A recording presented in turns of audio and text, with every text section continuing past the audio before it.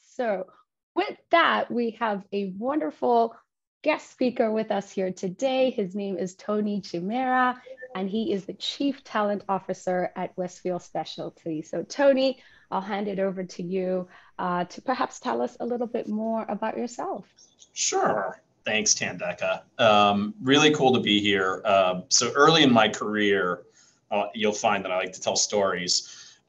We were doing mergers and acquisitions, and I was the person who always had to come on right after lunch. So the fact that you're here right before a holiday weekend, I feel like is like I'm completing the circle of life. So number one, I appreciate you taking the time.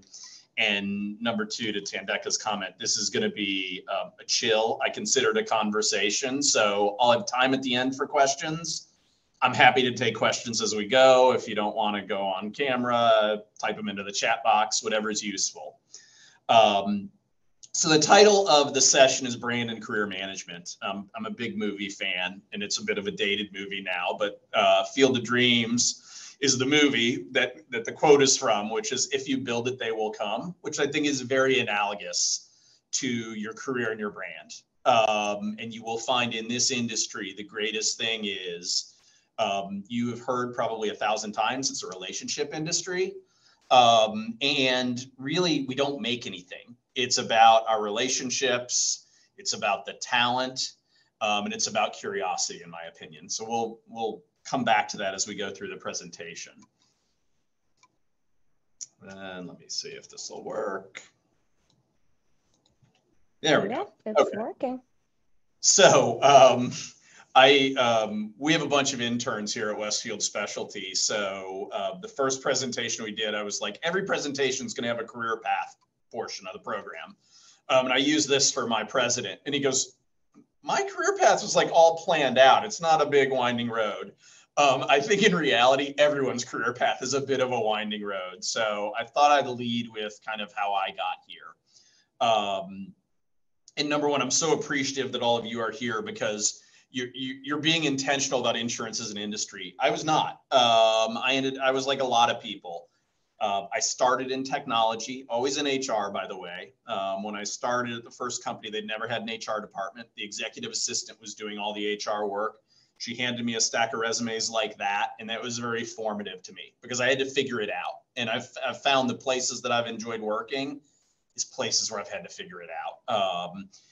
For me, big companies that have kind of really defined swim lanes, it doesn't work for me personally. And that's what I'd encourage you to think about with your career is, where do your passions lie, and find that alignment, and particularly with the culture of the company. That's the biggest takeaway that I've had in my career is when I've been happy, it's been when the company and I have been in almost complete alignment. Always doesn't work that way. You have to take bumps in the road.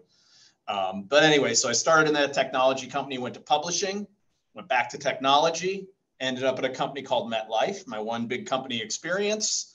Liked a lot of it, didn't like being told, hey, don't talk to people who aren't your clients, don't do things outside of your job description. So I went back to technology, then ended up at a company called Axis Capital, which was a specialty company that is celebrated 20 years. Was there about, probably almost 8 years, or 8.5 years, and then went to a company called Endurance, which was bought by Sampo, was there almost 8 years as well. And then came to Westfield Specialty as head of talent. And I have responsibility for kind of HR talent, marketing. And when I came in, they gave me facilities, which was not the gift that keeps on giving, but somebody needed to do it. So I did it. So that's a little bit about my career. Again, this is just a summary. I'm based in Alpharetta, Georgia, which is a suburb of Atlanta. To follow your passions comment that I made earlier, something that I've always been interested in is emerging talent and in diversity in this industry. And I'm not going to beat up the industry too bad, but I will take a couple free shots. Look at the board of directors, look at the management teams across this industry. We are in dire need of more diversity. And I think I say that, and in the last 5 years, I've seen more intentional acts around that than in the previous 20 years before that. So I think there is a bright future. As all of you logged on, it wasn't lost on me that we have a lot of diversity in this room, and that's happening more and more. But I think the key is it's not just check the box actions. It has to be meaningful, thoughtful, intentional, and it's not done in a day. It's part of your culture, and it's how you behave with customers, employees, competitors, etc.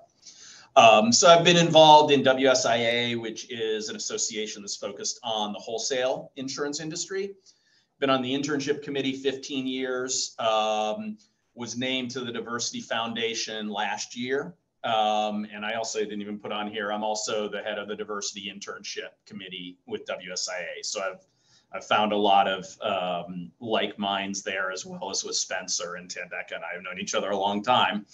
I'm also part of an association called the Multicultural Reinsurance and Insurance Association, which started last year. And last but not least, I'm from Buffalo, so all Buffalo sports make me happy, except when they lose. All right. So I'm going to shift a little bit. And like I said, I'll pause through here as we go.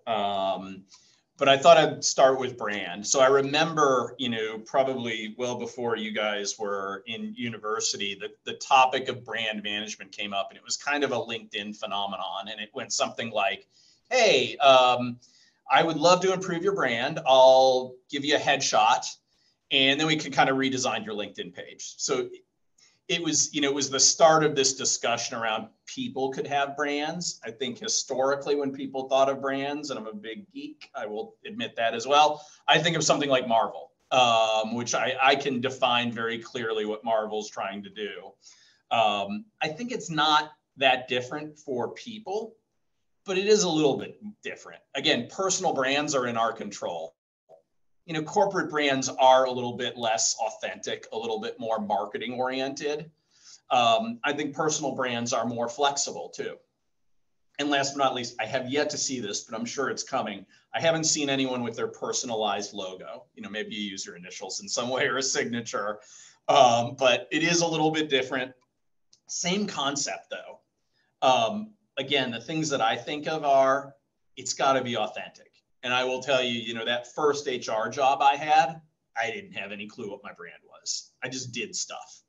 And then I think as you get more and more experience, that gets more and more established. I think the neat thing for all of you early in your career and where we are is, I think you can be more intentional about it. For most of us, we've kind of stumbled in it. And that's okay. But I think, I know underwriters at our shop who have, 5 or 6 years of experience, and I can kind of understand what their brand is. And really all a brand is who you are and what differentiates you. So if you're not comfortable with the concept, focus on that. And it's going to evolve and it's going to develop. But again, go back to the first bullet, it has to be authentic. So like if you are a complete and utter introvert, it's unlikely that you're gonna start doing Tony Robbins speeches because it's just not your comfort zone. But you can develop on that spectrum. So don't surrender what you want your brand to be. Just recognize that it's got to be authentic. Does that make sense? Okay, and I'm going to pause. This is going to be my first pause point. So I'm going to open it up. Any questions? And I love the Iron Man pin. Yeah, I have a Captain America pin on my backpack. Thank you for that. Okay, I'm going to keep going.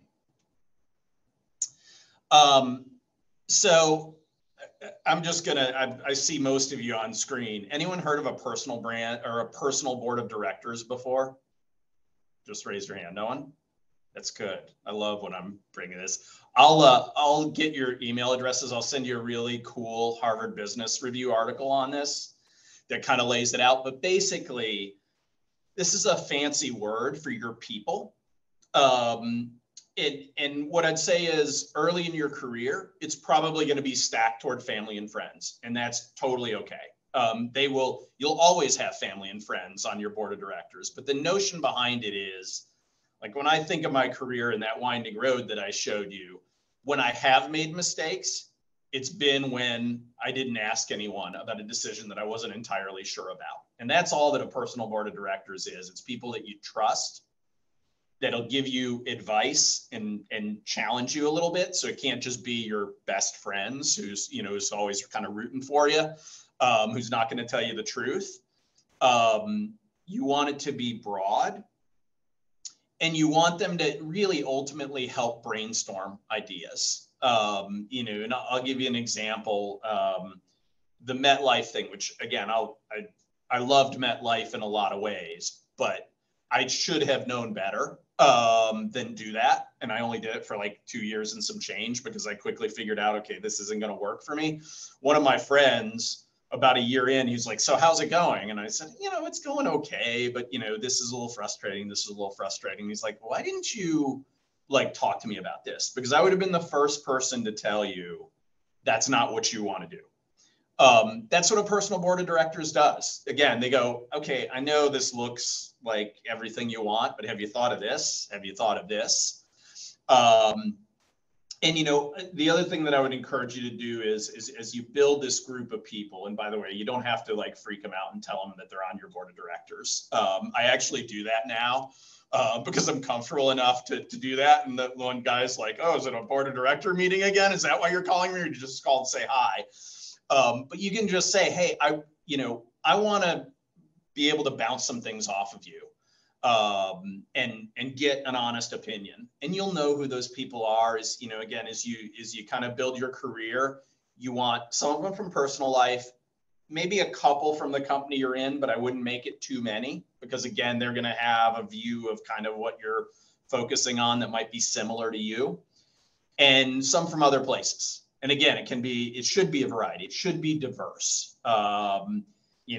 Again, going back to DE&I, that's where we get our best ideas. It's from different points of views, different spectrums.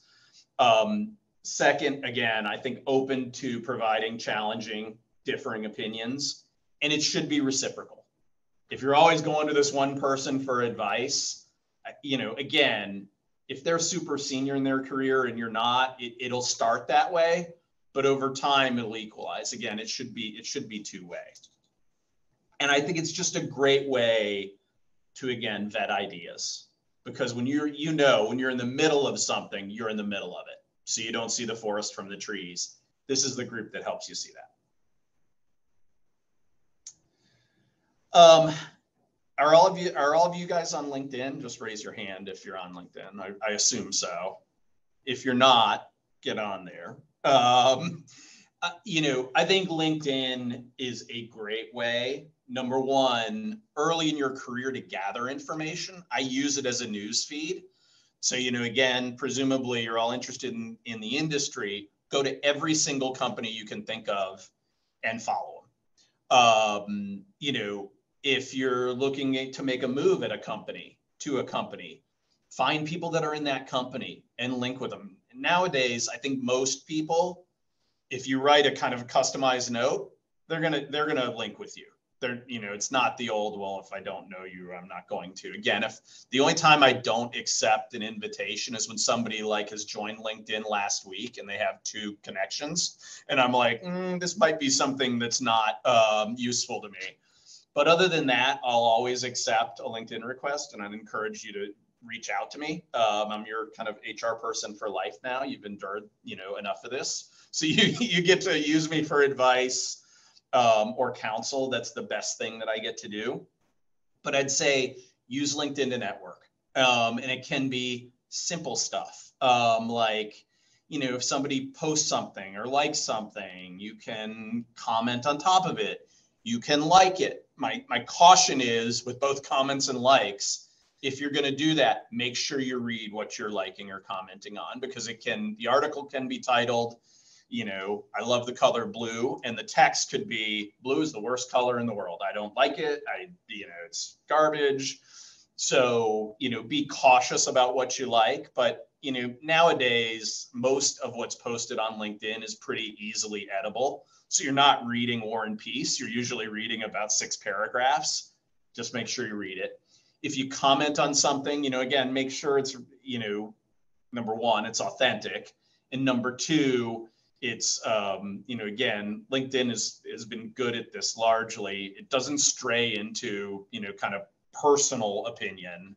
It's related to, what you're reading, and it's not something that would be viewed as controversial. If you feel even queasy about it, don't post on it or don't like it. And I think the final frontier, which is happening more and more now, is just putting up your own content. And your own content, again, it doesn't need to be War and Peace. It can be something as 2 or 3 paragraphs. But again, it's a good way to accentuate what you're passionate about, things that you want people to know about you. And again, just project that brand out. Other social media, I would say, is a little bit of a mixed bag.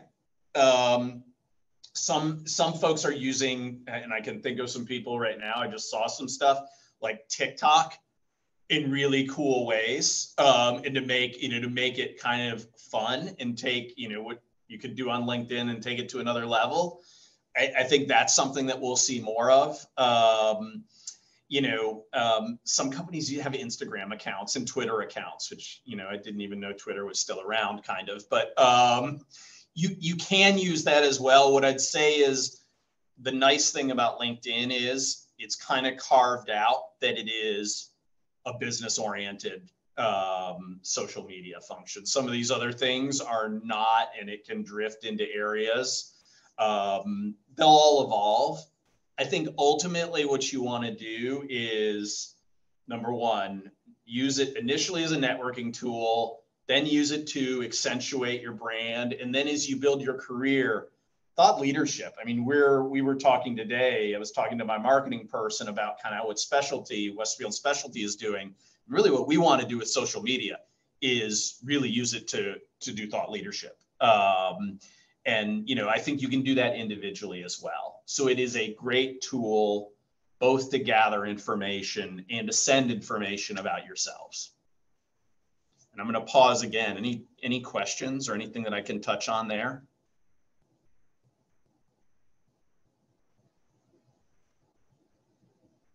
Okay. I'm going to keep going then. So I mentioned I've been in HR my entire career. So this is where I'll get a little bit on my soapbox, and I'll tell some stories too. What I would say about brands is they take a long time to develop. They don't take that long to damage. A couple of minutes might be a little bit dramatic, but it's certainly possible, and I've seen it. So the things that I would tell you are just be real protective of your brand. I think once upon a time, when news didn't travel so fast, people could make little mistakes, and that's all that they were.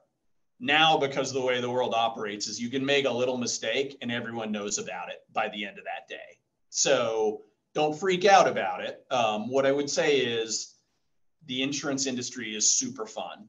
Actually, I wish we could find some way to really let people know that, because you say that at a party and it's a quick way to clear the room. By the way, the only worst thing is when somebody goes, "What do you do in insurance?" And you say, "Oh, I'm in HR." And people are like, "Well, at least he's not a lawyer." But the insurance industry is fun. Hopefully all of you have experienced that. But it's also work. So I would say, and again, I say this in a group of executives, and I'll get a little bit of a mixed reaction. I think if I say this to you, I won't get a mixed reaction. The workplace follows you, period. If you're, certainly when you're in the office, but, every kind of interesting or challenging situation I've faced from an HR standpoint generally doesn't happen in the office. It happens in a bar between the hours of 10 and 2 a.m. and maybe after 2 a.m. in some cases. And I'd say one of the common threads is generally there's alcohol involved, which, look, if you drink, that's okay. If you don't drink, that's okay. And I think that's become, people used to worry about that second bit. I think that's become more acceptable.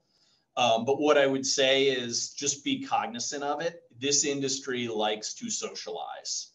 And when you socialize, it's usually at a restaurant or a bar, and just be thoughtful about it. And don't presume because somebody has a super senior title that they have any sense at all.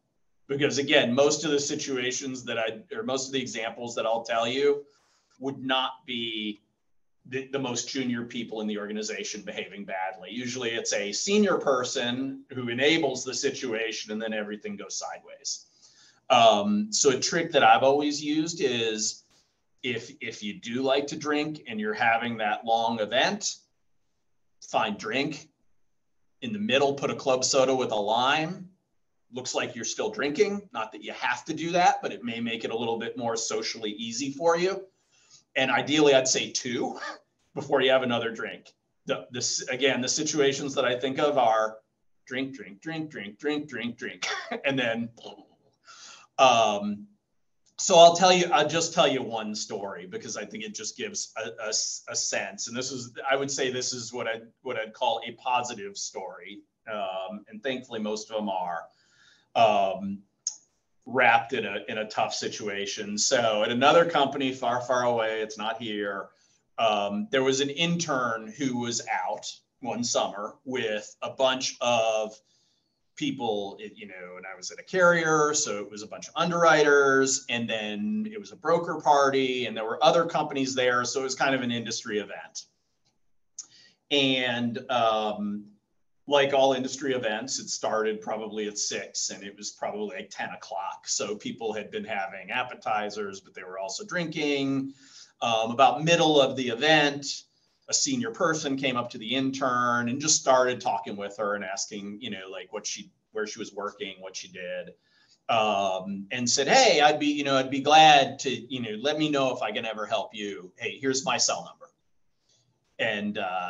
And she gave him her cell number. Well, then about an hour later, she got a text from him. "Hey, do you want to go out after the party?" She was like, so didn't say anything. Got another text, and then he came up to her and was pretty aggressive about, "Hey, let's go out." Two other interns kind of interceded and said, "You probably need to go away. Like, we've got her. She's not interested. You need to go away." So I tell that story for 2 reasons. Number one, it's one of those stories. And again, nothing horrible happened, but she was uncomfortable with the situation. Her peers jumped in and really took leadership positions. So I would say you're all leaders. Number one is takeaway number one. Number two, if you ever get in an uncomfortable situation and somebody doesn't jump in, find somebody and tell them. Situations never get better by ignoring them, in my experience.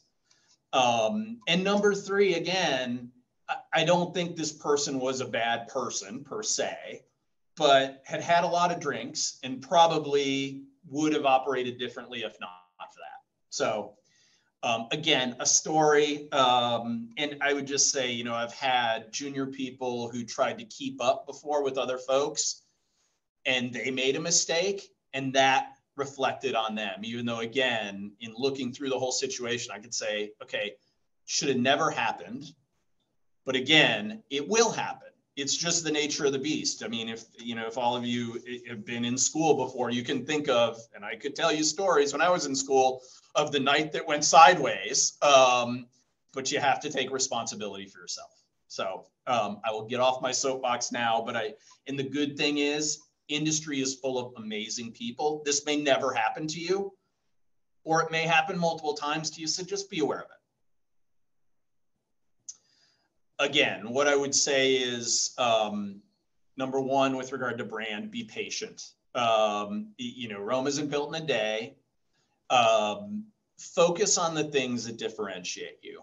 When I think about my career, I mentioned early that I got into that situation. There had never been an HR department. So I had to go and ask people questions, and I had to build process where there wasn't process. And I managed a lot by walking around. That became my brand. I never defined it that way. It just kind of evolved. So don't worry about it if you don't have it all figured out, number one. Number two, as you start to figure it out, be protective of it. Ask for feedback and input from others. That's going to be valuable. You have to be open to feedback. And that is an art in and of itself. I always told people, I looked at it as plus delta. Tell me what I need to do more of. Tell me what I need to do less of. But figure out that if you're not that comfortable with getting feedback, figure out kind of a model where you can get comfortable with it. And I mean, again, you can use that board of directors as kind of a sounding board to start there. But feedback's how you're going to get better. I think a neat thing with brand and a neat thing with the industry and society as a whole is, we all lived through the pandemic. One of the things that I think really positive that came out of the pandemic was this notion of I can be my whole person at work. I don't need a work persona that's completely separate from my personal life. Now, if you're comfortable, if that's your comfort zone, you can still do that, by the way. But if you have passions outside of what you do from 9 to 5, you can bring them to work. I joked about being a Bills fan. My staff jokes that like I have 75 Bills helmets behind me. That's one example. But then, diversity and inclusion, before it was cool, I was super passionate about that. You can bring all of that to work now. You can bring it to LinkedIn. It can be part of your brand. So if you're not comfortable with that, again, that's okay. But as you get more comfortable with it, there was once upon a time where people would be like, that's personal. Like, that's not something you bring here. That's not the case anymore. I think we can bring our whole selves to work. And again, I think that creates more alignment between your personal interests and your company cultures that you're in. And again, from a career management standpoint, the things that I would say are, as you're building your career, think about the things that are most important to you and literally list them. So if you're going to make a job switch, it's kind of debits and credits, basically. What's the most important things to me that are non-negotiable? And is this opportunity, does it have alignment there? And again, you're not always going to have every box ticked, but if you're real deliberate about that, you won't make mistakes. And you'll find opportunities that reflect your interests and your passions. We talked about LinkedIn. We talked about social media as well. But those are some of the things that I think about when I think about personal brand. Questions?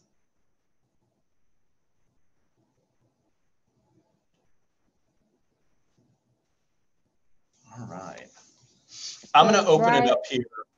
Go ahead. So Riley's got her hand up. Go ahead, Riley.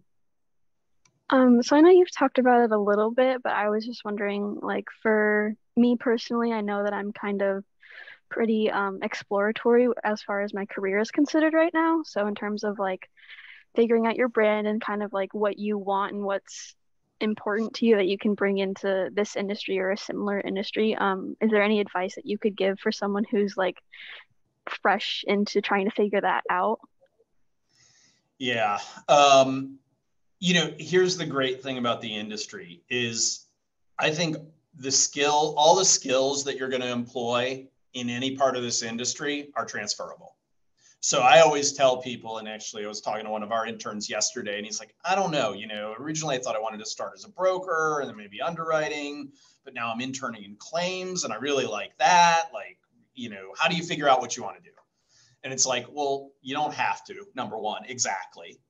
Some people enter this industry as a property underwriter and they're super successful and they basically stay in property their entire career, as an example. And then I know people who've been a broker, a claims person, an underwriter, went to an MGA, because all of those skills are transferable.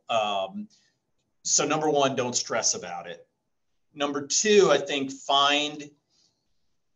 if you're at a company and you're in a position, I would say the term that I've always used is find opportunities to organizationally navigate, which is really a fancy way to say, go outside your comfort zone and learn about what other parts of the company do.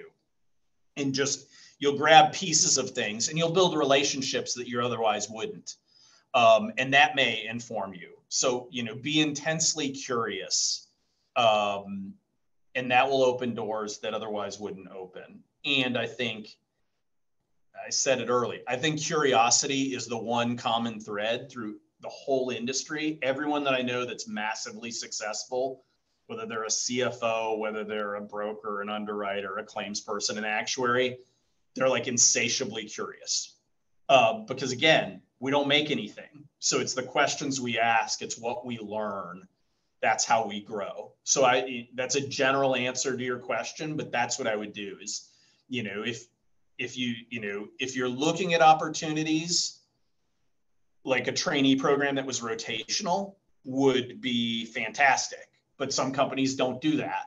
So, there's ways to navigate if you're placed in a department, again, to grab relationships and exposure outside of what you're doing, but don't ever feel like you're stuck, because there are too many positions and there's too much need for talent for anyone in this industry to be stuck. You'll be able to navigate to places where you currently aren't, if that's, again, where your passions lie. That's great. Thank you so much. No, thank you for the question. Anyone else? Oh, I have a question as well. Sure, Amanda. It's more specific to LinkedIn, I guess. I work for a company that posts a lot on LinkedIn, and they encourage us to like and comment on everything. But I personally I don't post, so I don't want like my whole feed to my like the people that I follow only seeing like my company over and over again. So I don't know, how do I manage having, like, I don't want like, my brand to be just the company I'm currently interning at, how do I manage that? Yeah, I think, again, look at it from the standpoint, it's to your comfort level, number one. But number two, going back to that whole person comment. So like, it could be like stuff that your university's posting, or just like content that you're interested in.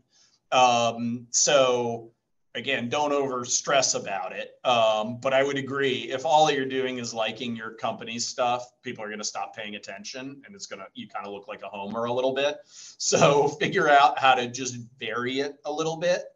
And the best way to do that is, broaden your network, follow more companies or more thought leaders, again, wherever your interests lie. And that'll lead to more variety in your feed that you can decide about, okay, do I want to like this? Do I want to leave it alone?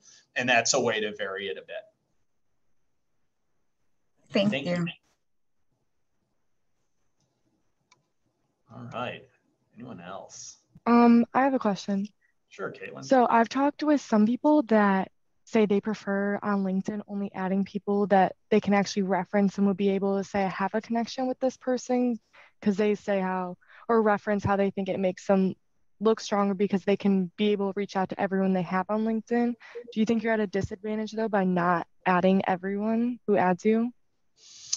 No, I don't think you're at a disadvantage. I think you kind of have to come up with where your comfort area is. Again, and what I will say is,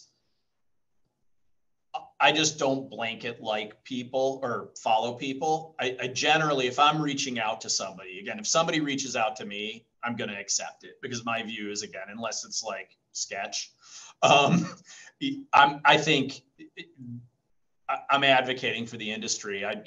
People joke, they're like, is there a student that you don't know yet? And I'm like, well, it's a great opportunity to we need more talent in this industry. Like I appreciate the fact that somebody's reaching out and I want to help them. Some people aren't quite as giving in that sense. So again, if you reach out to somebody and they don't respond, just don't worry about it. But again, if you personalize a note and say, hey, I'm really interested in the insurance industry. It looks like you have a pretty interesting career. I'd love to, share ideas with you, or ask you questions. Personalizing those asks, I think people will respond to that generally.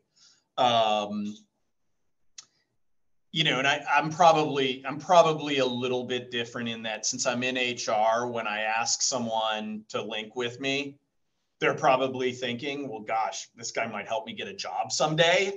So I probably get a little bit more credibility off the start, but I would reach out to people broadly. And again, just be genuine and be yourself. And I think it's an industry, again, people don't know this outside our industry, but people are so giving. And it's such a small, big industry that I think generally you'll find people will accept your requests.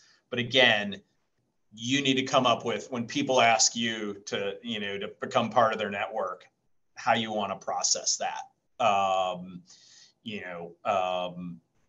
But again, I would say generally speaking, it's funny, like last week I had somebody send me the dreaded, I'm having trouble in my personal life, can you loan me $10,000 note over LinkedIn? And that hadn't happened in forever. And it's somebody that had been linked with and I'd spoken to before. So I almost wonder if her account was hacked or something. But I have they make fun of me. I have 18,000 connections. I can't think of too many times where I've had like one that's been a sales call or something untoward. So go in being optimistic, and I would accept requests if it's related to your interest and it's not, a plumbing company, from Michigan that you're like, that there's no sense in this. But if it's someone from the industry, reach out. And if they reach out to you, I'd accept it. And that same concept as the board of directors, make it reciprocal. I mean, there are people who have reached out to me for help and then I've turned around and done the same thing. And it's an information resource and it's a network. So use it that way.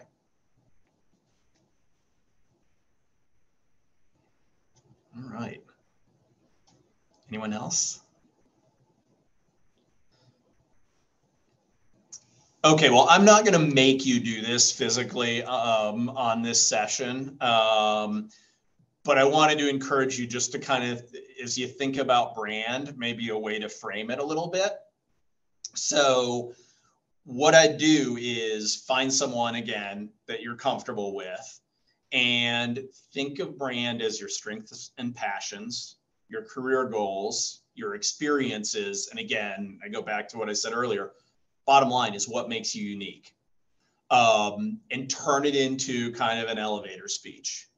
And it won't be perfect at first, but it's a good way to kind of walk through the exercise. Does that make sense?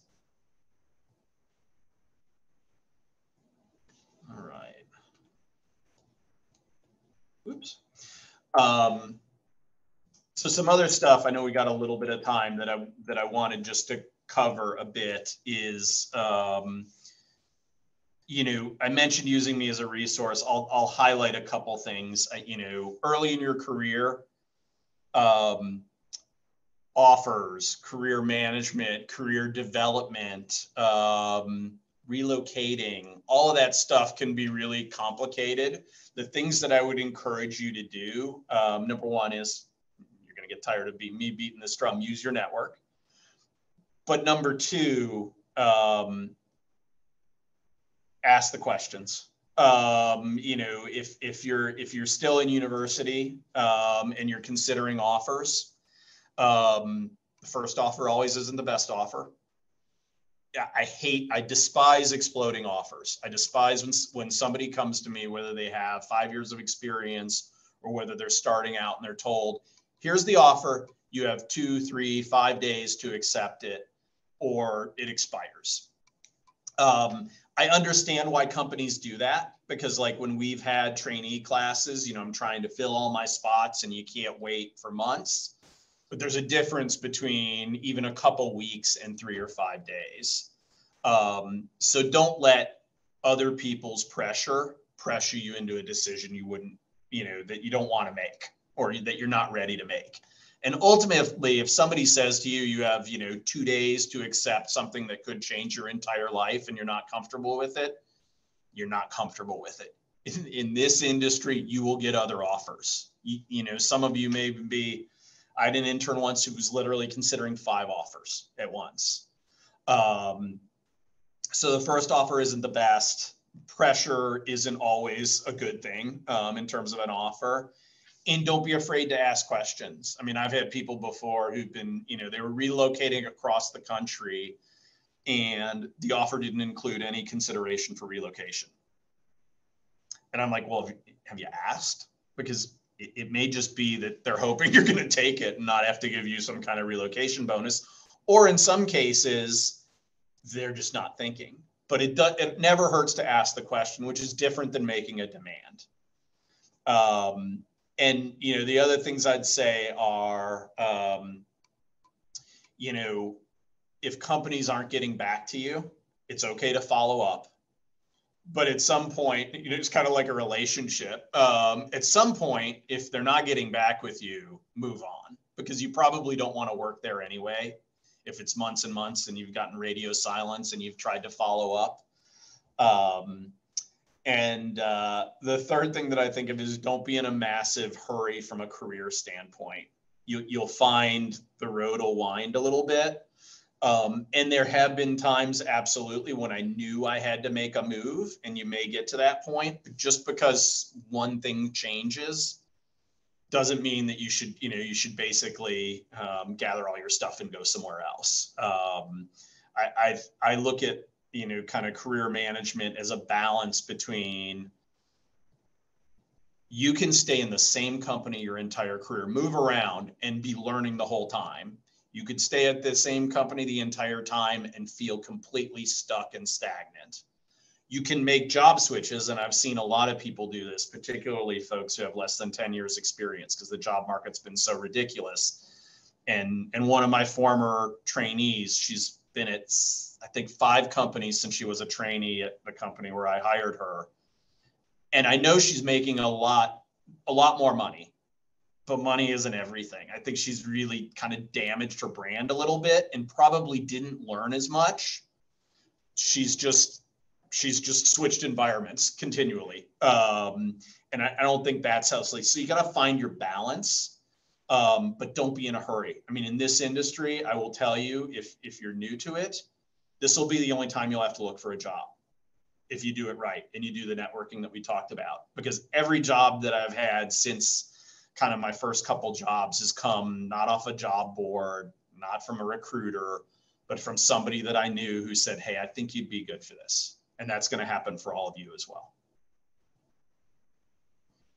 Any questions about that? I know I didn't put that in slides, but I always like to cover that.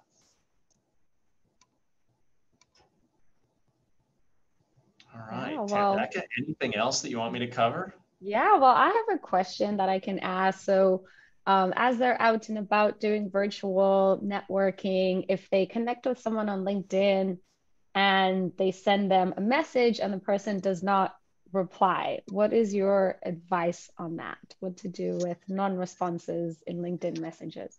Yeah, I think a couple things. Number one, back to the be patient comment. I think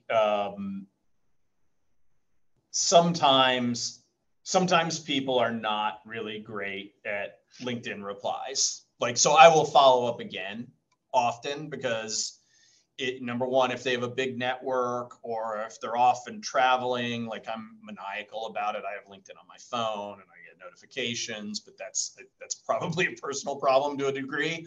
There are some people who literally use it as an app that they'll check in on once every couple weeks. So don't presume that the person is ignoring you, number one. Number two, follow up. And number three, if you are connected with them, often you can look under their contact information and go a different medium. So some people have their cell phone posted on there. Most will have their email. They'll also have their birthday too, by the way, if you don't know that. So try another medium to contact them.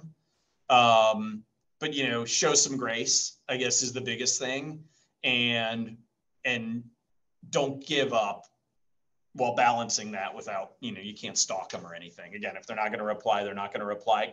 They could be at a point in their, personal or professional life where they're just cup runneth over, and that'll happen. But, oftentimes when that's happened to me, I'll get a note from somebody. They're like, oh my God, I didn't see this note. I am so sorry. Can I, is there anything that I can do to help you? Sometimes I think I had one from somebody like 6 months after I sent them something. I'm like, wow, you're really not checking this. It's okay though. But try and contact them through another means. And if they don't contact you, who knows what's going on, move on to another person who you might be able to use as a resource for the same matter. Nice. Thank you. So there's a couple hands that are raised. Let's start with Riley. Since networking is so important, just in general, but especially in this industry because it's a relationship heavy industry, for people who aren't uh easily social or a little bit more shy, would you have any like tips for how to manage networking and like small talk if that idea makes them a little bit nervous? Yeah. Um, so to some of my earlier slides, hopefully this will make people feel better. I was horrible at this early in my career, totally uncomfortable with it, hated it, would not go to college career fairs because they just intimidated the heck out of me. By the way, college career fairs are I mean, I just, they have a purpose, but if you're in that situation, I feel for you. It is like speed dating times 100. Um, but I wasn't good at it. So I think practice helps. So the things that I'd suggest, I always tell students this with regard to job fairs because I'm passionate about that. I think they're just really tough. Find a wingman. And you know, I've seen it happen before where two students will come up to me, one will start talking to me, and then the other will feel more comfortable. You can do that in any kind of situation. You know, we see it like at insurance conferences all the time. Um, Find what makes you more comfortable and ease into it. Number two, what I'd say is, again, I'm not paid by LinkedIn, but LinkedIn is a great way to test those networking skills that it's not so in your face. You're a little bit removed from it. Um, and, you know, for most of you at companies you're going to be at, there are going to be resources. So like with our interns and trainees, we do Dale Carnegie training for presentation skills. Well, we also do kind of branded networking now for this exact reason, because they're different. I mean, I know people who are awesome presenters who you get them in a room of 20 people where they have to do small talk and they're terrified. So again, everyone has kind of their comfort zones, but you can build those skills. I think it starts by number one, acknowledging I need some help. You know, it's not my natural state. And then number two, just take little baby steps outside of your comfort zone and you'll find, you know, the way that I always tell people to feel comfortable about this stuff is there's one great truth in the universe. People like to talk about themselves. So the best way to do small talk is ask someone about themselves. They'll do all the talking. And then you remember that piece.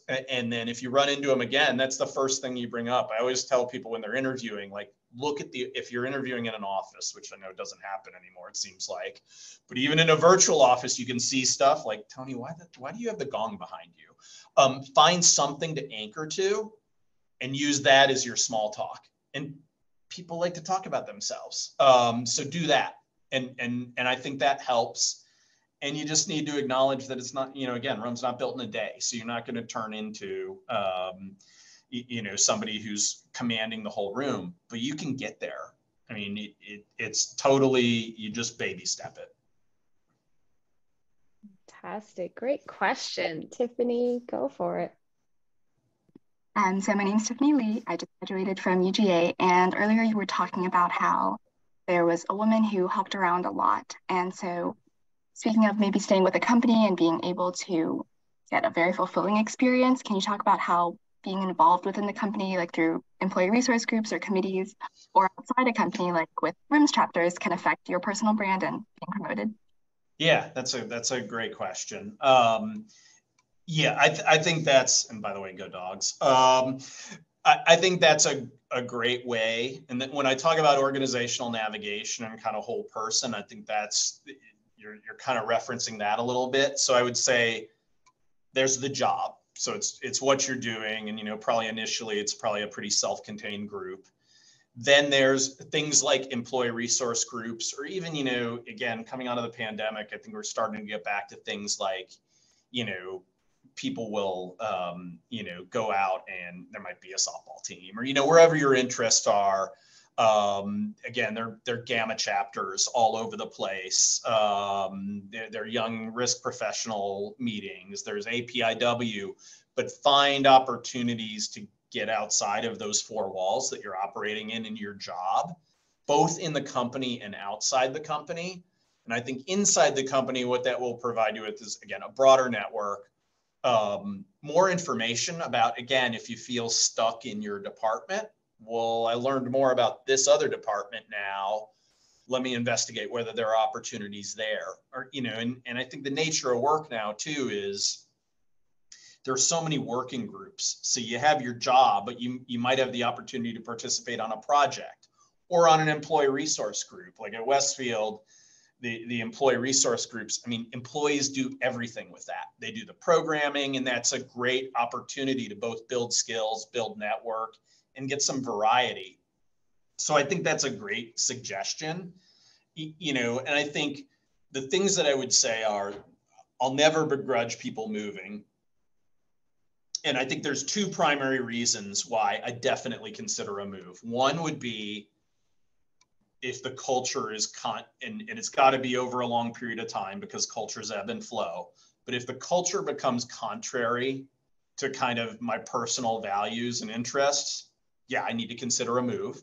The second is if I don't have a good manager and I don't have any other options to fix that management situation. Either it's not getting better after trying, or, you're stuck. That's when you consider you definitely need to make a move. Now, there are going to be other opportunities that present themselves that are great from a career standpoint. I have a good friend. She's had a really good job in the industry, but she got approached about this distribution job that would build on her skills. She was happy where she was, but that was great for her career development to make that move. That will happen. But what I do get anxious about is when particularly people early in their career, it's like, I need more money, or I want to move to this city because I think it would be cool, or I just feel like I could do more somewhere, but I haven't asked at my existing place. Those kind of moves I get anxious about, because when is it going to be enough? The industry is growing so quickly. You're going to have plenty of opportunities if you're at a good company. If you're not waiting, and you're making a move every year to 2 years, I just think that ultimately will damage your brand. Even if you feel like you're getting somewhere faster, it's going to slow you down on the other end. Thank you. That was a really good question. Yeah, thank you for that advice. And we have Hannah as well. Go ahead, Hannah.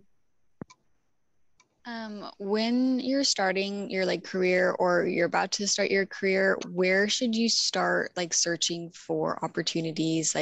Which job sites, or how would you approach that? If you already said that you don't like job fairs, so what is the more, I don't know, approachable option? Yeah. No, and I do pick on job fairs, but I'm not dismissing. I mean, they have value. I just think it's a tough situation for all of you. But what I would say is, again, not paid by them. LinkedIn, most companies have realized LinkedIn is a very efficient way to do postings. But also, I'm a big fan of not being passive in your job search. So go find the opportunities. So LinkedIn is one way. And again, it's a good aggregator site. And there are lots of sites like that. But target companies that you have interest in. And go to their website. Number one, learn about what the companies do, because I think that's a way to differentiate yourself. I have candidates with 25 years experience. I will go through a 2-hour interview with them. They will not ask a single question. I'm done. Curiosity, again, is a big one, but just showing that you've invested the time to understand a little bit, and you don't have to do a lot. All that information is at your fingertips. So do a little bit of research, go to the companies direct. And if you have companies that you're interested in, if somebody comes to me and says, hey, I saw your Westfield specialties stuff, do you have any roles? I'm going to call that person back, because it doesn't happen that often. So, number one, use your network. Number two, again, LinkedIn is a good resource, but go to the company sites and ask your peers, your professors, and or people in your network, where should I be looking? I'll throw a couple things out there. Outside of our company, someplace that I would always tell people to look, Markel's a great company. Never worked for them. Have all the respect in the world for them. On the brokerage side, Amwins is a great company. I could list, there are more great companies than other companies, but again, reach out to people and ask for their input.